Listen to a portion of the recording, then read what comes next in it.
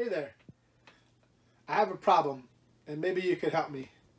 I can't figure out what to watch. I have too many favorites. Do you have a favorite cartoon? Or a favorite show? Let's see.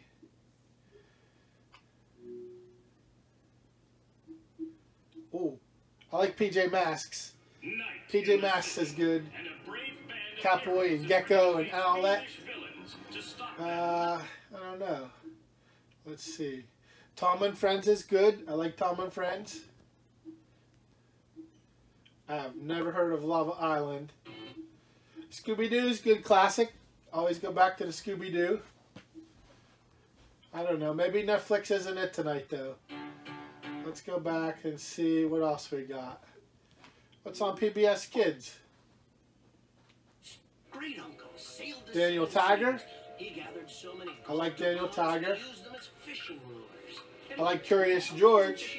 He enjoyed Clifford's okay. He was the champion of his Let's country see. 4 times. Or was it 3? I like Mr. Rogers a lot. He was like, let me interrupt you.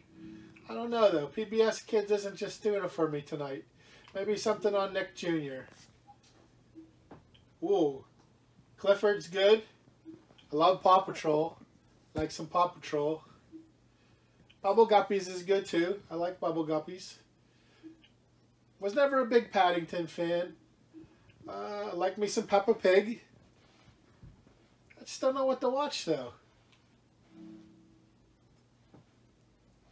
What do you guys watch when you want to find out about something important?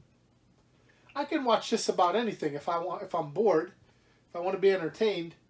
But if I want to learn about something that really matters, where do I go for that? So my parents got this new app from our church called RightNow Media. If I go on there,